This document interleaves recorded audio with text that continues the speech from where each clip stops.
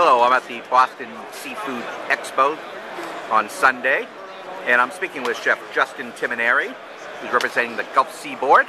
And I'm just going to ask him a couple questions, just a question about what is the best way for home cooks to make seafood at home? What's your best advice?